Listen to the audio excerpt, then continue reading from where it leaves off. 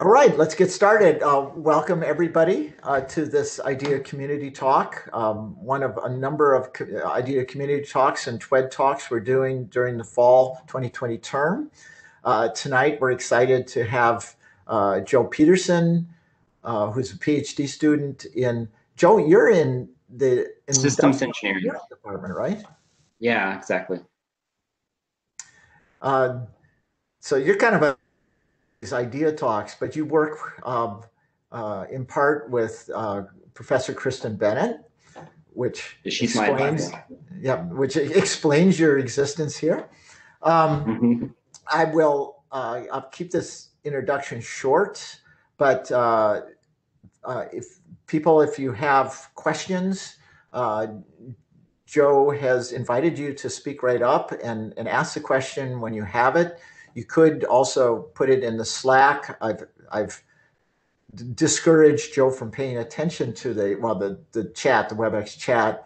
But I'll try to keep an eye on the chat, and if I think the question should be asked, I'll speak up for it and interrupt Joe.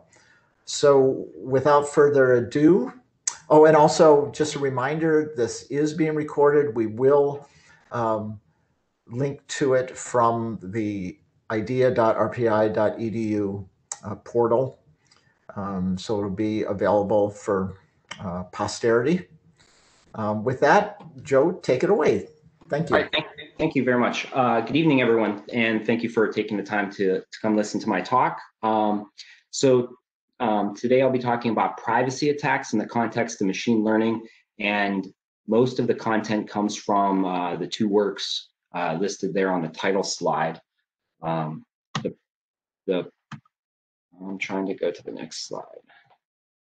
Okay, so the purpose of my talk will be to give an introduction to the survey, to the study of privacy attacks in the context of machine learning. So hopefully you're not all already very familiar with the idea of privacy preservation, because it will be a very introductory talk. I'm going to start by defining what privacy preservation is and giving some very basic examples, and then going over a taxonomy provided by Rigaki and Garcia in a survey that they did that was published this past summer, that include the different types of attacks and a threat model that they developed. And then lastly, to discuss some important factors to consider. So hopefully if you're not already familiar with privacy attacks, and hopefully you're not very familiar, by the end of this, you'll have a little bit better appreciation of them. So what is privacy preservation? So these statements are from the book, The Algorithmic Foundations of Differential Privacy by Dwork and Roth. And, they say it's a promise made by a data holder to a data subject that you will not be affected in any way by allowing us to use your data in any study or analysis. So that's a pretty strong statement. And what's seemingly at odds with that promise is that presumably whoever's conducting the study or doing the analysis is eventually going to want to release some information, right? They're going to want to publish some study findings. And so the key question is, what can they release without breaking that promise? And so if the intent of the study or the analysis is to learn about a population, then perhaps that promise can be kept. If whatever's released is somehow only about the population and doesn't contain any information about the individuals. But obviously that's unfortunately very challenging, because whenever we use data to learn, we risk that what we learn isn't completely about the population, that we're instead learning about the particular sample that we're using. And, so if whatever information you release has some information about that sample, then that could lead to a breach of privacy. So to get an intuition for this, I'm going to present some examples. The first couple are just completely fictional. So please take a moment to read this and decide for yourself if you think this release would be privacy preserving, You know, if you want to venture a guess, you can go ahead and put it in the chat, or else I'll just give you a minute to think about it.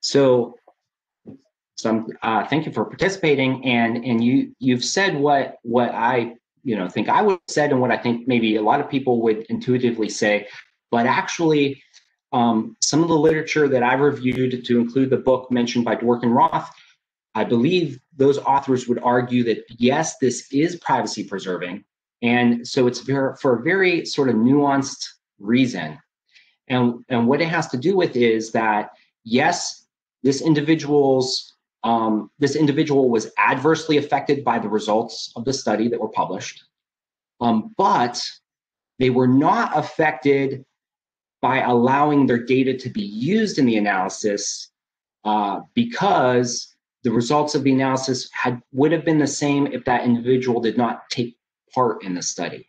And so, I mean, obviously that's just an assumption that one individual didn't impact the statistical significance, like it wasn't that close.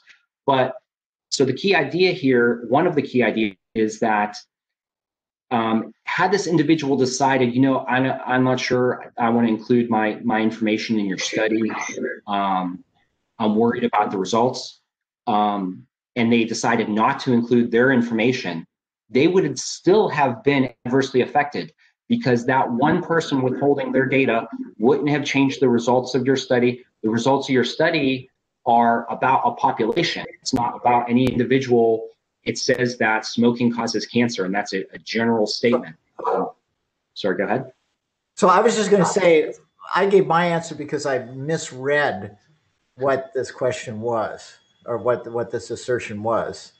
There's like a couple different pieces to this. First of all, okay, this person took part in this clinical trial, and it actually, and I guess your point and the author's point is, it doesn't matter actually whether or not they took part in the clinical trial. Yeah, actually, that clinical trial involving, and something was learned about smokers, then the second point is the health insurance company knew that the individual smoked. They didn't discover it by something that was revealed by the study. They just knew that they smoked. They ticked the box. The individual checked off the box. They smoked. The insurance company read the study. Their insurance company raised the premiums because for that individual, because they smoked, and smoke causes cancer. And yes, that would have happened that person had undergone that study, that it happened, they were a smoker. Yes, and yeah, so maybe I didn't write it clearly enough, but yeah, what you just outlined there are two of the key points. One key point is that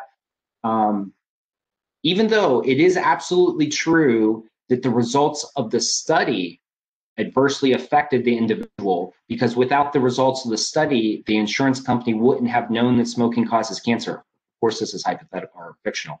But even though it's true that the results of the study adversely affected the individual, it wasn't because the individual allowed his or her data to be used, because the results of the study are about a population, not about an individual.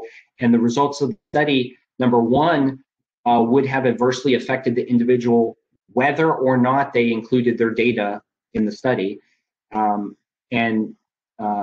I guess, yeah, that's the main point. And so I'm not going to really talk too much about differential privacy in this talk, but Dwork and her colleagues, her collaborators, have done many years of work on differential privacy, and that concept, the concept of deciding whether or not to include your data in the study, and would the outcome of the study be impacted by one record being removed, that's like sort of central to the idea of differential privacy. Okay. So here's another example, if I can get it to Advance.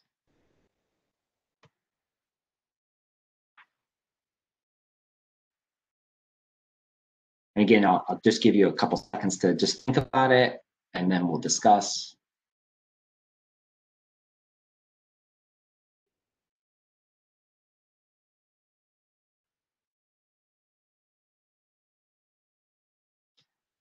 So this also, I'm sorry, not also, but this would not be privacy preserving. And I personally, when I first learned about this whole field of privacy preservation, I would have found this very counterintuitive, because in the one hand, it seems like you're just releasing a population total, 18, that's it, the number, 18 undergraduates are HIV positive. Again, in case you didn't see at the bottom of the slide, this is fictional, but there's nothing that seems like it would be identifiable to any individual. There's no birthdays or names or even any demographic information. It's just one number, really, 18. But the tricky part here is that if you take it as sort of a general rule that a population total is privacy preserving, where you really run into trouble is when you have multiple queries of the same kind. And so if on the October 23rd, it was released that 18 were HIV positive, but 2 weeks prior, it had been released that 19 were HIV positive.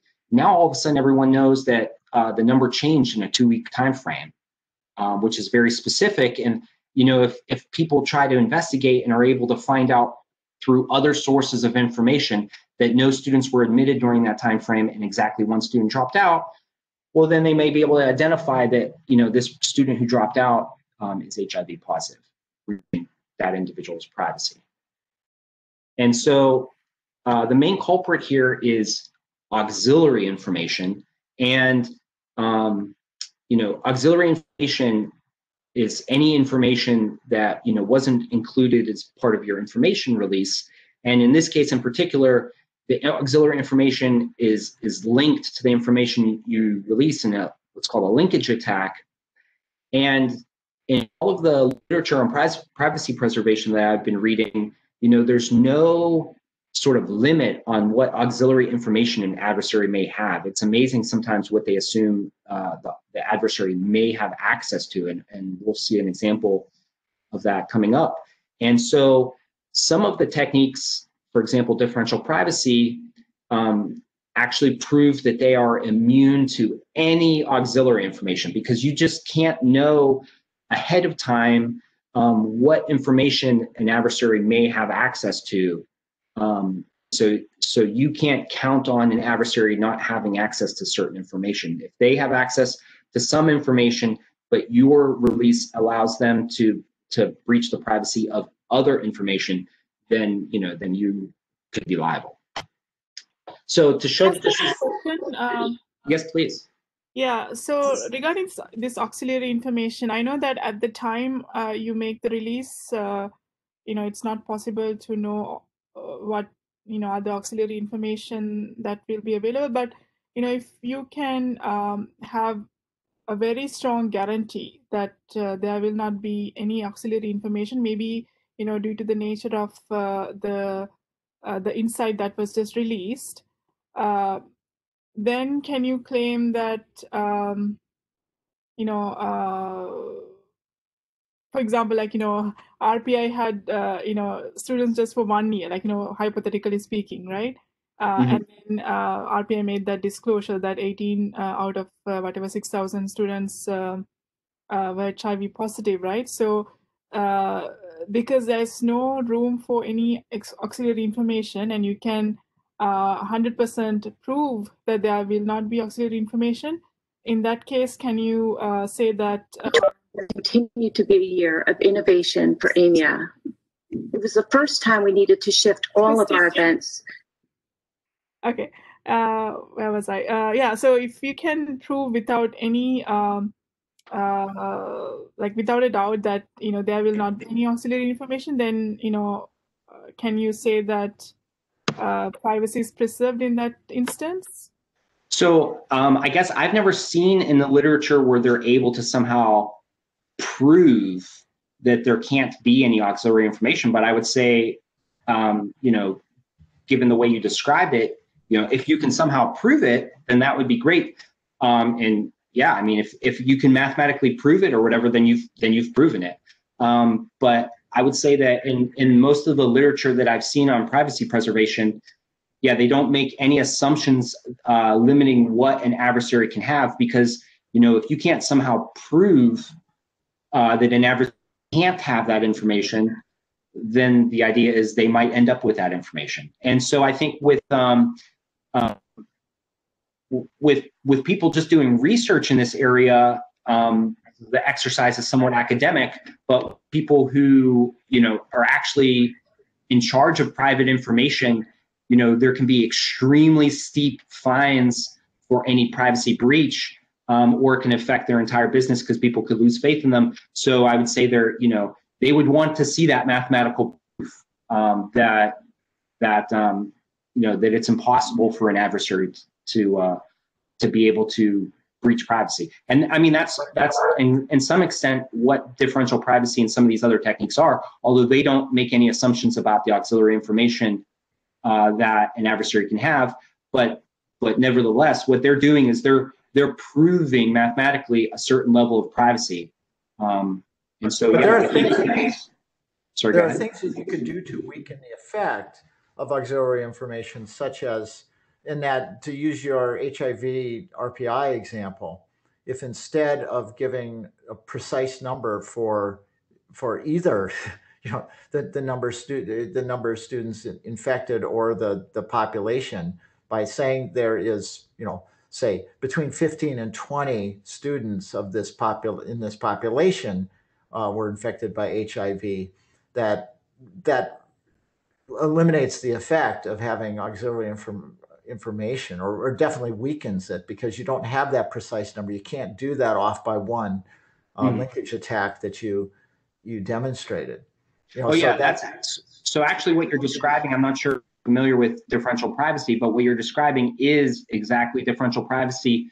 The seminal paper on it by Dwork and her colleagues was called something like calibrating noise to queries. And so the idea was, you know, like you just said, you can't give an exact answer. It has to be a noisy answer, and they compute how much noise you need to add in order to ensure a certain level of privacy.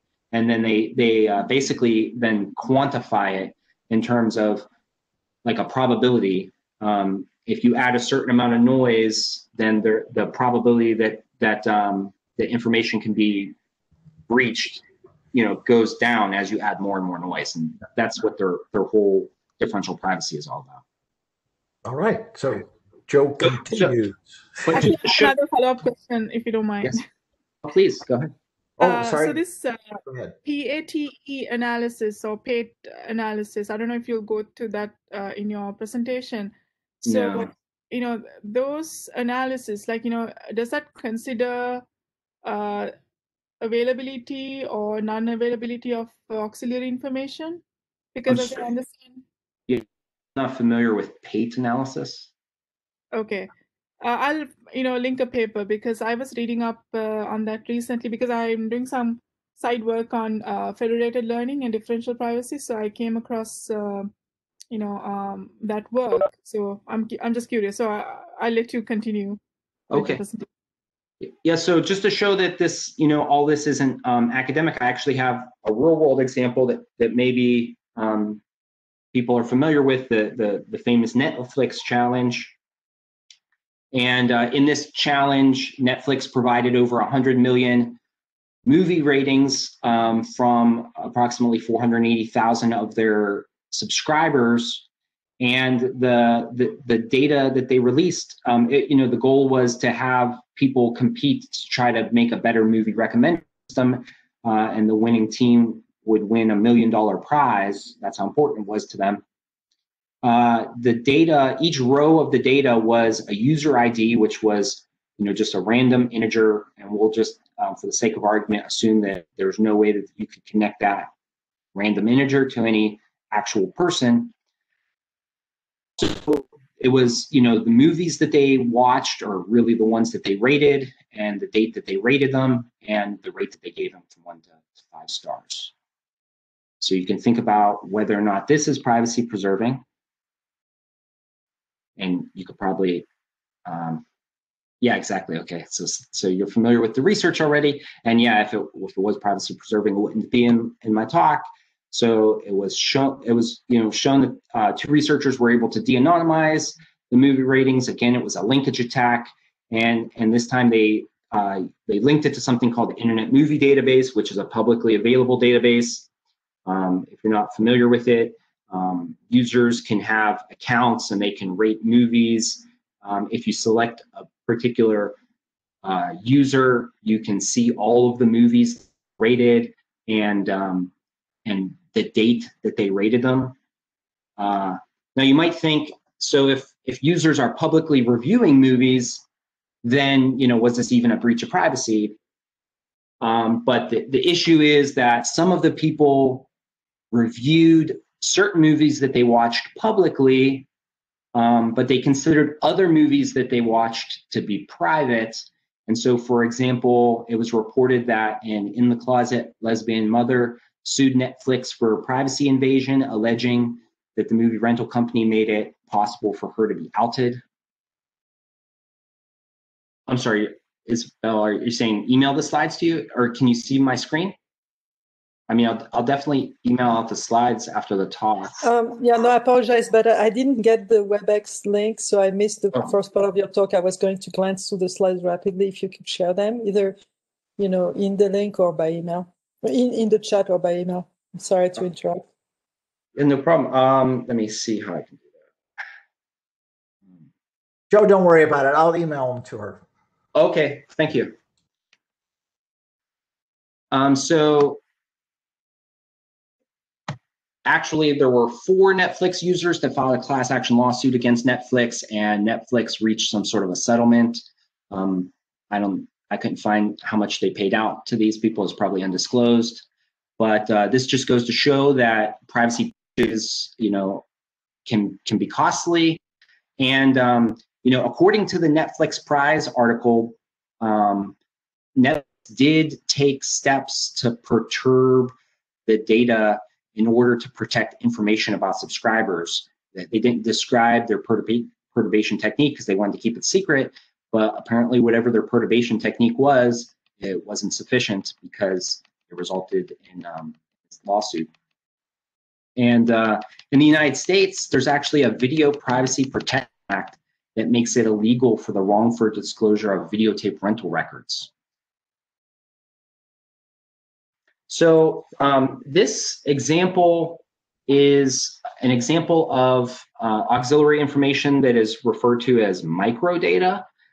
So like the idea is basically, you know, if you watched Rambo 3 in January of 2020 and Home Alone 2 in February of 2020 and Terminator in March of 2020, etc., you know, eventually you would be the only person that watched that exact combination of movies on those dates. And so even though there's no, you know, names or socials or birthdays, things that we typically think of as identifiers, there's no demographic information or anything. Just the fact that there's so much information and that it's very unlikely for any other person to have that exact same combination can make you identifiable. And in terms of auxiliary information, here we see sort of like the worst case scenario, like we were talking about, in terms of how much information an adversary might have. So if you were to release a data set had these features X1, X2, all the way to XD, what they are, and you believed there's no way that anybody can, you know, there's no auxiliary information.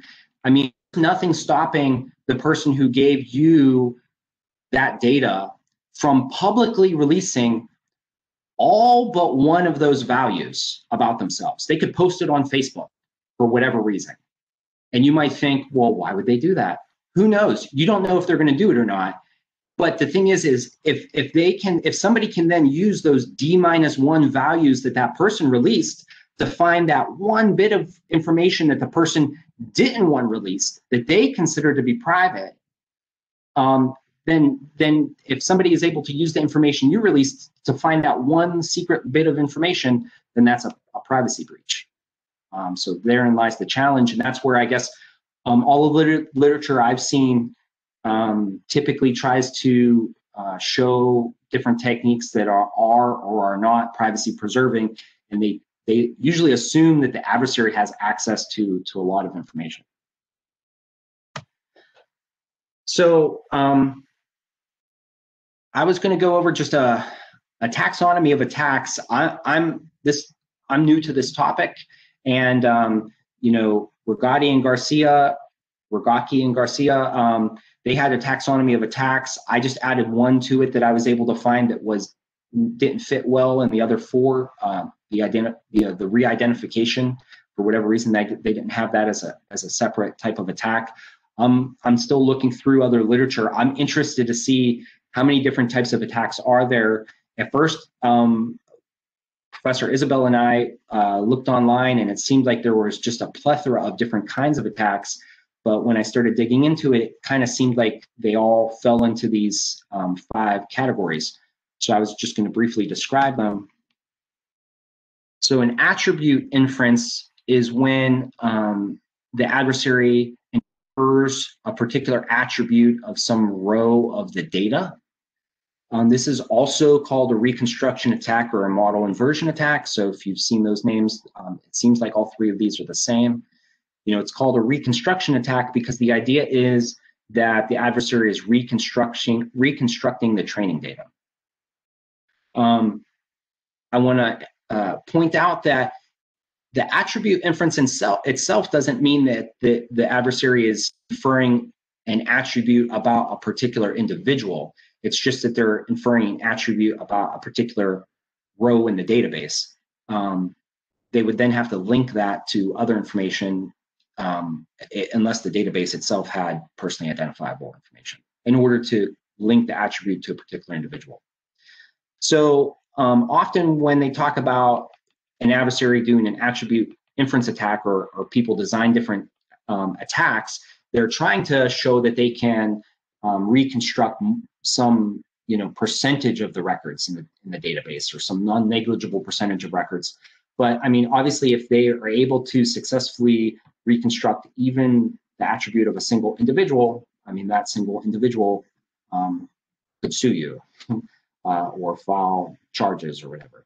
So even a single individual would be a privacy breach. Now, there's sort of a distinction between actually reconstructing the data or just sort of probabilistically coming up with values that are likely.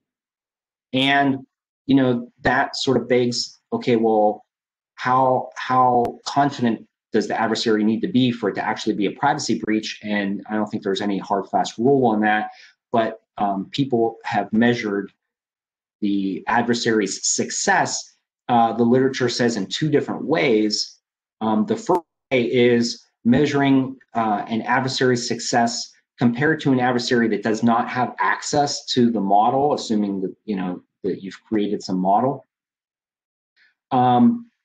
I haven't read specific papers that use that. The survey talked about it, but to me that doesn't sound like the best way to do it, because going back to the smoking causes cancer example, if an adversary had access to a model that said smoking causes cancer compared to another adversary that didn't have access to that model, then an adversary might be able to infer an attribute that says likely to get cancer, yes, but that would be, again, learning about the population as opposed to learning about an individual.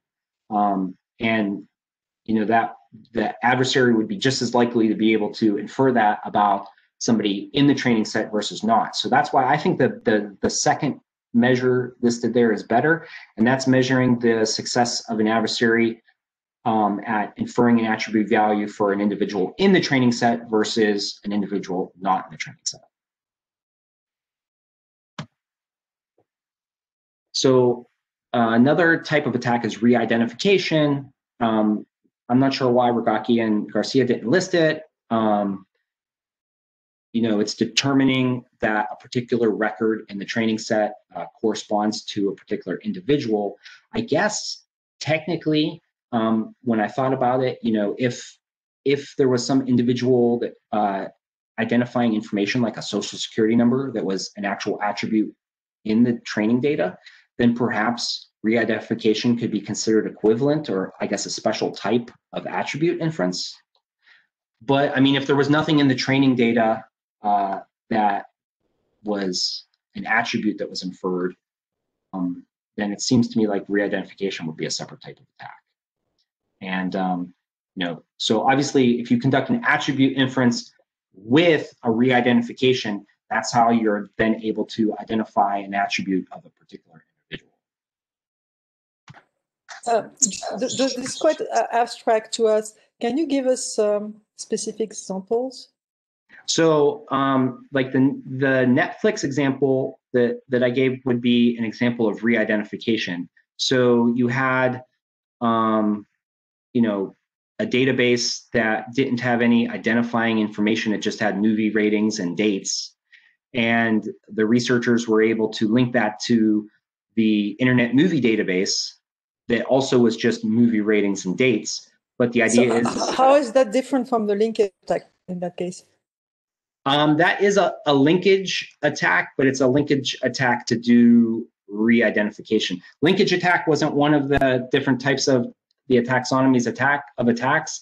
I guess I didn't list that as a separate category of attack because I think of linkage as how you're doing the attack, whereas I guess the taxonomy here, the 4 that were listed by Rigaki and Garcia, and then the one that I added, each type of attack is attacking something different. So an attribute inference is, what are you trying to, what private information are you trying to uncover? You're trying to uncover the value of some attribute. Re-identification, what private information are you trying to uncover? You're trying to uncover the person who corresponds to a particular row in the database. So linkage isn't like some specific thing that you're trying to learn.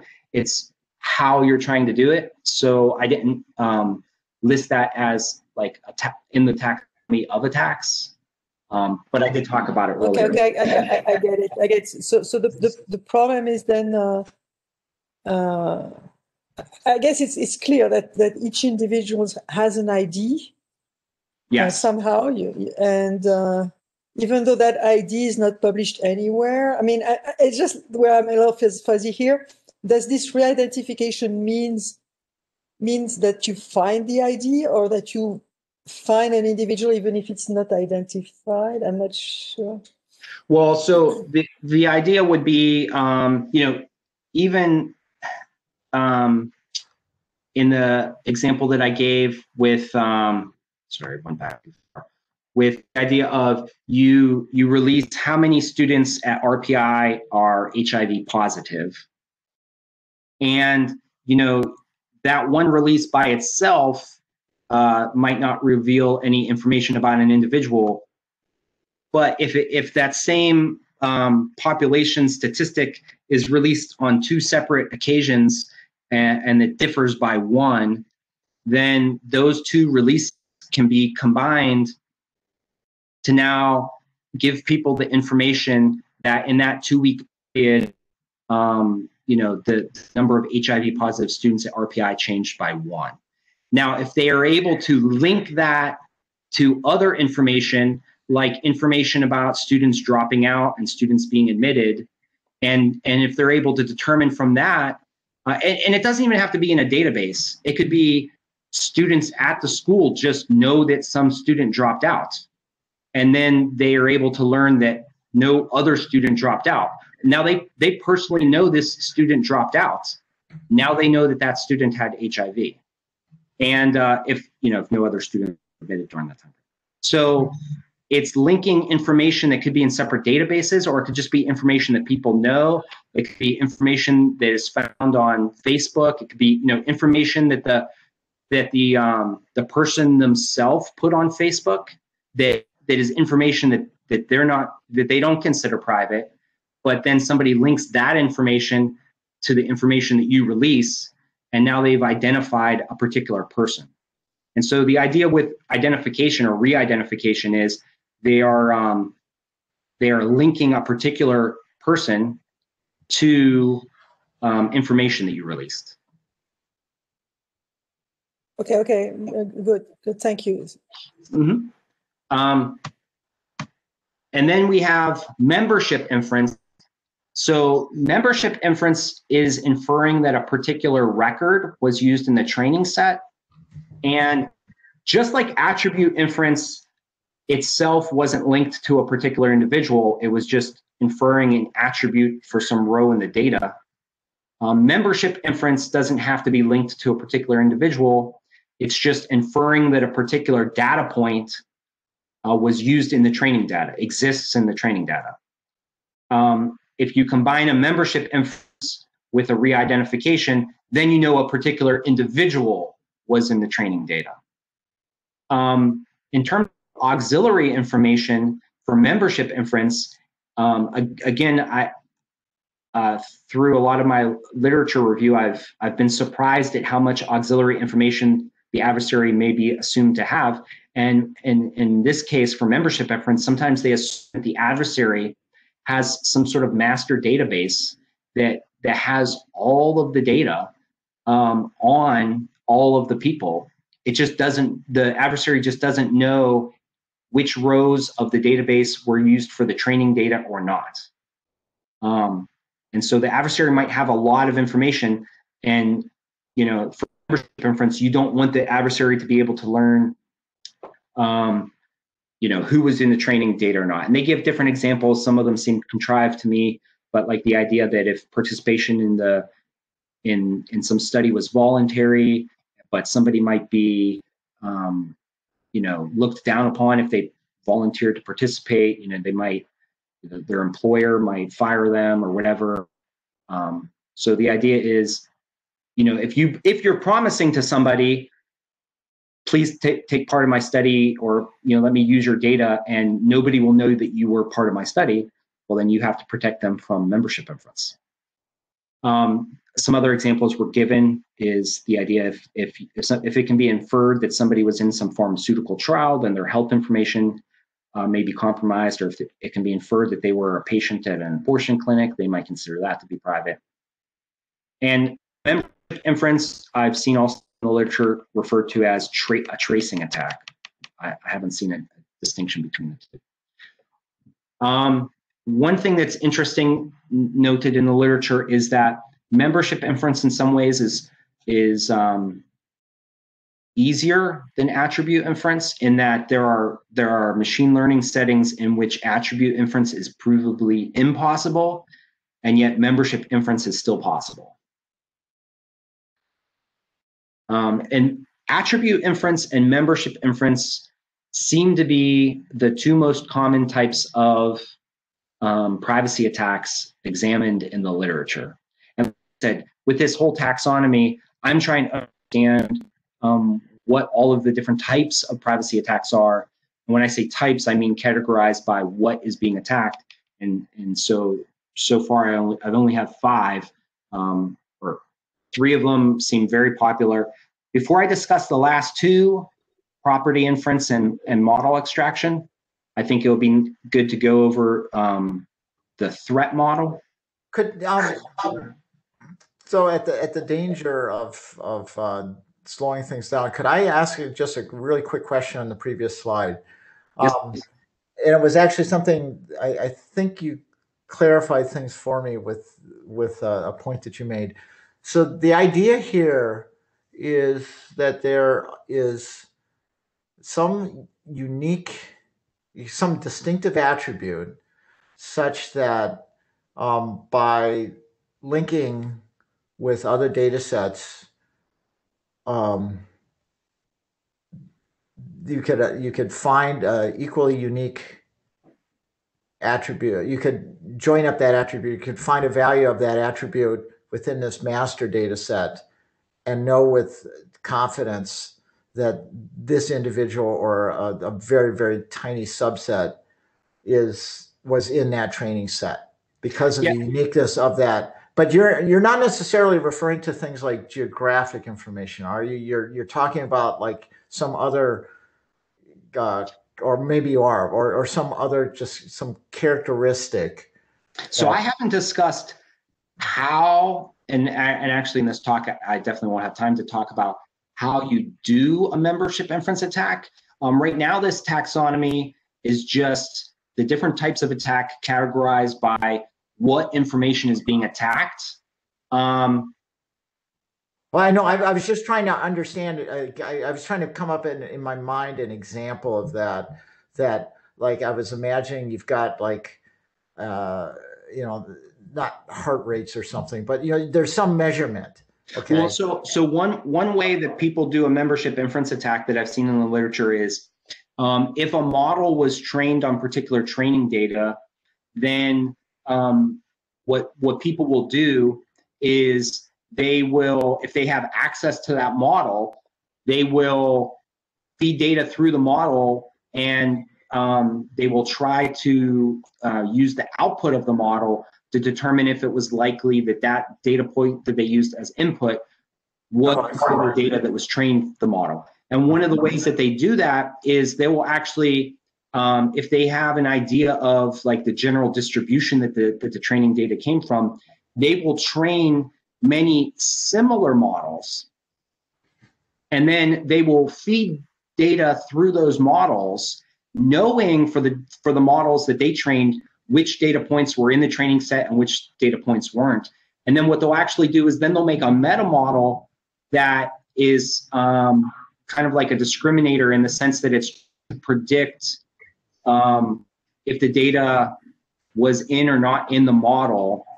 And so if they can get that model, that predictive model to work, then they'll use that predictive model with the model that they didn't train, your model, and they'll use that to predict for each point that they feed into your model if it was likely that it was part of the training set or not. So you should continue because you're never going to finish.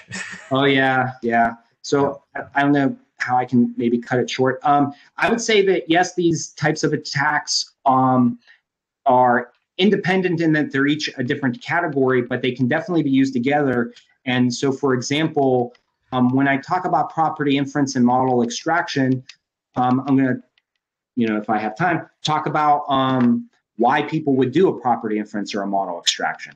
And so that I can get to that, before I show those two, I just kind of wanted to go over this threat model so you can understand the different parts at play here. So this is the threat model, Rigaki and Garcia, and there's training data that is needs to be kept private, and then there's a model that's trained on that data, and then there's some sort of API that the person who uses that model accesses the model through. And the adversary is assumed to have the exact same access as any other user, because you don't know if the particular user is or isn't an adversary. And they potentially even have access to the model. They distinguish between black box attacks, where the adversary doesn't have any knowledge of the model. All they do is submit a query and then get a response, sort of like machine learning as a service, versus white box attacks, where the adversary is basically given a model. But ultimately what they want to learn is the private information if they're an adversary. Now I slightly modify this. First, I point out sort of the difference between cryptography and statistical learning. So in cryptography, you have secure data that you're trying to deliver to some recipient, and the adversary is trying to intercept it or listen in, and you want all of the information to go to the recipient, but no information to go to the adversary. In statistical learning, in the literature, it's a very different setup where the recipient may be the adversary, intentionally or unintentionally. They may be somebody who's has nefarious purposes in mind and is trying to breach privacy, or they might be somebody who's just trying to use data that you're giving them access to But if they use it in the wrong way, in some study and they publish their own findings, it could be that their release of information breaches the privacy of data that you were responsible for. And all of this, I'm ignoring any sort of security concerns about like physical attacks or cyber attacks. This is all just information flow. The key question is what information can be released. And so I wanted to combine their threat model with sort of the model of HealthGAN, which is the generative model developed by Yale et al., the research group that I work with, Professor Bennett, Professor Isbell. And so in their workflow, they have a secure environment in which they train a generator, and then they export that generator to the external environment. And so I kind of thought something like this was missing from the threat model from Rigaki and Garcia. And so first I just added that in. You have this API that sits at the boundary right there, and information can flow back and forth from the user through the API to the model and back. This setup right here is what they called an active adversary. And that's one that has access to the model as it's being trained and can potentially use that access to learn more about the model or about the algorithm, the hyperparameters, or can even potentially influence the training of the model. So they call that an active adversary compared to what they call a passive adversary, which only has access to the model after it's trained. I refer to both of these as connected adversaries in that you have something that's behind a secure environment that you obviously feel like you need to protect, and yet you're allowing somebody to interact with that through some API. And so that's very complicated because this API has to know what information it can release and what information it can't release. And as we've seen earlier, that gets to be very complicated. So I have this horizontal line that I've added to distinguish between the development phase above the dashed line and the deployment phase below the dashed line to show that, this adversary only has access to the model after it has been developed. And with these slight modifications, then I also show the HealthGAN workflow. This is a disconnected adversary because the model is trained during the development stage, but then the entire model is just released at the deployment stage. And so the adversary is not connected to anything that needs to be secured. There's no API that needs to be making decisions. Now, obviously, the only decision now that you have to make is it privacy preserving to release this model? But so you have to do whatever analysis it takes in order to make that decision. But once you've made that decision, then you're done. So with that understanding of the different components involved, property inference is a different type of attack where what you're attacking is not the private data, but you're attacking we're not attacking individual records, but you're trying to understand properties of the training data, like what percentage of men over 50 had diabetes in the training data. Now, as in terms of composing these, the idea there is if you can learn information about the training data, especially information about the training data that might be different than the same statistics about the general population, then you might be able to use that information to do a membership inference attack to figure out, is it more or less likely that a particular point was actually used in the training data. And then finally, you have this idea of a model extraction, where you're trying to infer properties of the model itself. Obviously, this is only an attack if the entire model is not released. And you could be trying to infer the architecture, if it's a neural network, or the parameter values, if it's a parametric model, or perhaps not about the model itself, but about the learning algorithm, such as the hyperparameters used. And the idea here is, again, yes, all of these go together because if you can extract a duplicate of the model now you can bypass this API, or perhaps it's not a duplicate, but it's a substitute model with enough fidelity. Then you can ask this model as many questions as you want. It doesn't have an API. And so that goes in line with these factors to consider in privacy, like composition. If somebody's allowed to ask enough non-redundant queries of the data, eventually privacy will be breached.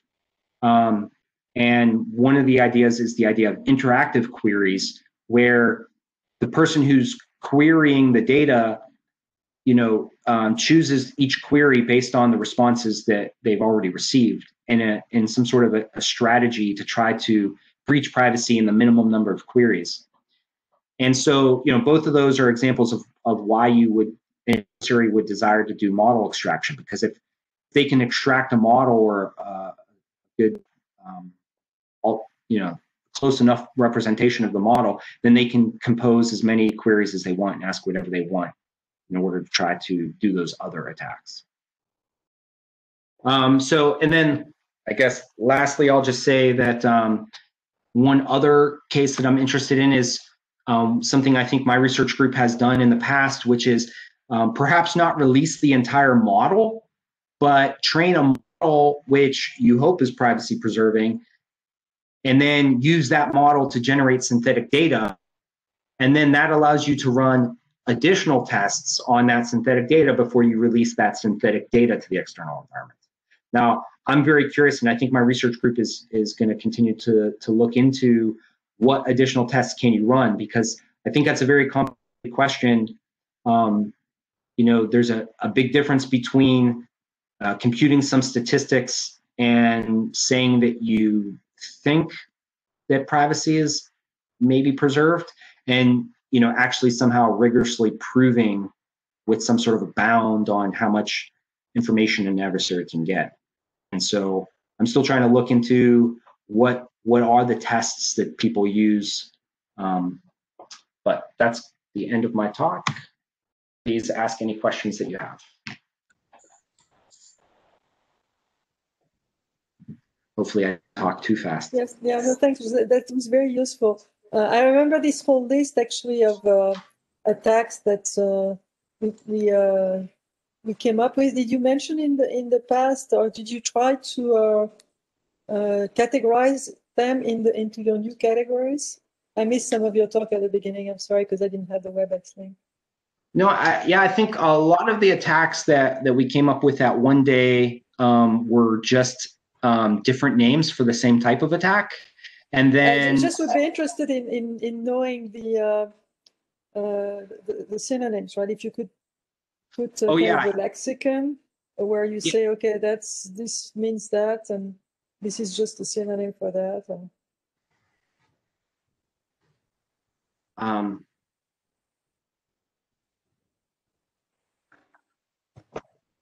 I don't know. Not necessarily. I was just wondering whether you talked about it before and I missed it. Oh, yeah. I mean, I just shared that there's something called membership inference, which is the same as tracing. That's in my talk. And then also that attribute inference is the same as reconstruction, which is the same as model inversion. So most of the examples that I think we listed that one day were, all synonyms. Some of them were just specific examples of attacks that fall into the different categories. So okay. I mean, but I think if you write up something, it would be useful to systematically make an inventory and then put these, all these different kinds of names that people use into these categories that you created to clarify things, so that people know, that these are not different. Yeah. I'm definitely still working on that. One thing that I didn't cover was in Rigaki and Garcia's paper, they did mention the idea of distributed learning, and it seems like that's an active area of research, privacy preservation and distributed learning, but I didn't have time to really fully grasp that. It's not an area of expertise of mine. So it does seem like there is a lot of work being done in this area. But this paper that I got most of my information from just came out last summer. So Matt, I wonder about the property inference attack. Why is it called this way? What kind of a property are you? I mean, by property they mean just an attribute.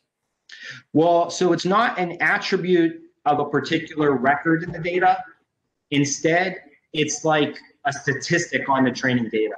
So for example, if you're able to determine what percentage of patients in the training were male versus female, or what percentage of men in the training data had type 2 diabetes or something like that. So you're not inferring anything about a particular record. An attribute inference would be, you infer that for a particular row in the database, a value of one of the columns. I see. Yeah, I remember we discussed that. So it's in case there is some sample bias and in the data, in the training data, and then you'd be able to say something as a whole about the training data from the synthetic data you already stored. Yeah, and then it seems to me like that in and of itself wouldn't be a breach of any individual's privacy. But I think the idea then is if you can learn these properties of the training data, that will help you to be better at doing like a membership inference attack.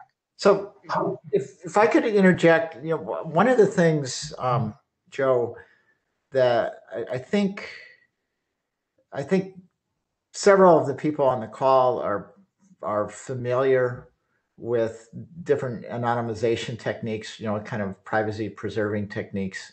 And so we kind of have a frame of reference for how some of this is done.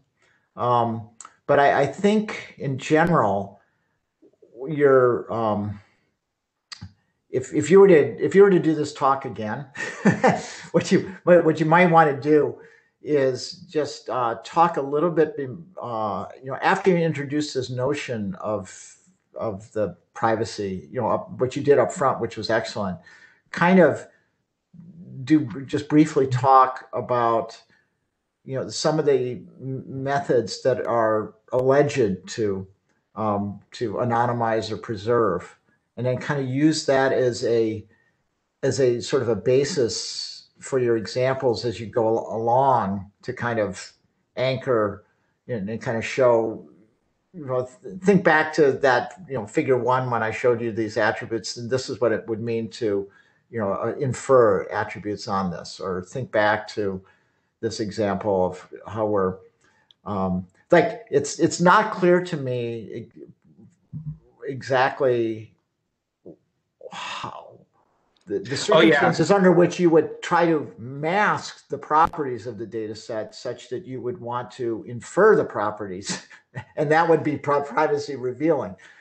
That's kind of a construction that I'm having a hard time boiling down the abstraction. I don't want to go into it now, but I think anchoring a little bit with some, and kind of carry the example through.